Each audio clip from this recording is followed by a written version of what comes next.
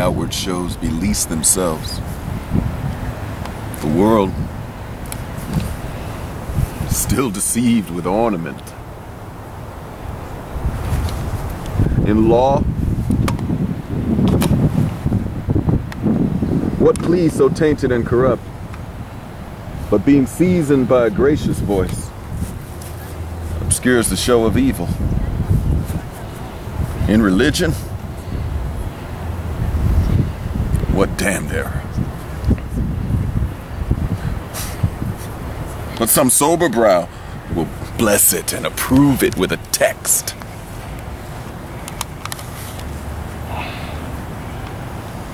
Hiding its grossness with fair ornament. There is no vice so simple, but assumes some mark of virtue on his outward face. How many cowards whose hearts are as false as stairs of sand were yet upon their chins, the beards of Hercules and frowning Mars, who inward searched have livers white as milk. But these assume but valor's excrement, to render them redoubted. Look on, beauty, and you shall see. 'Tis purchased by the weight,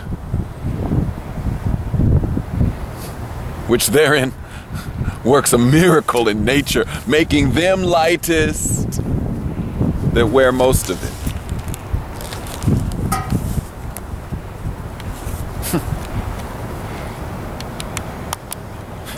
So, those crispy, snaky, golden locks, which make such wanton gambols with the wind upon supposed fairness, often known to be the dowry of a second head, the skull that bred them in sepulture.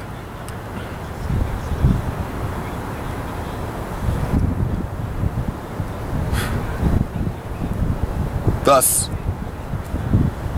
ornament is but the gullied shore to a most dangerous sea.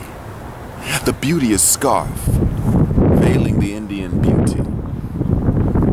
In a word,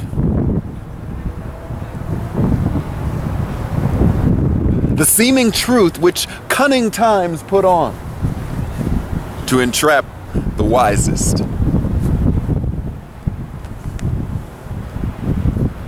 I will none of thee, nor none of thee.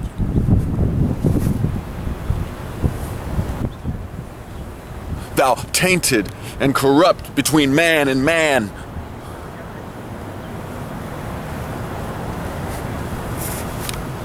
But thou meager lead that threatenest rather than promise aught, thy paleness moves me more than eloquence. And here choose I.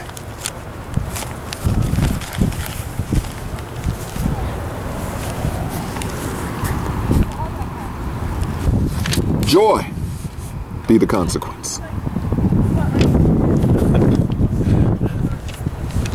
Joy be the consequence. You go through there, there's the community center.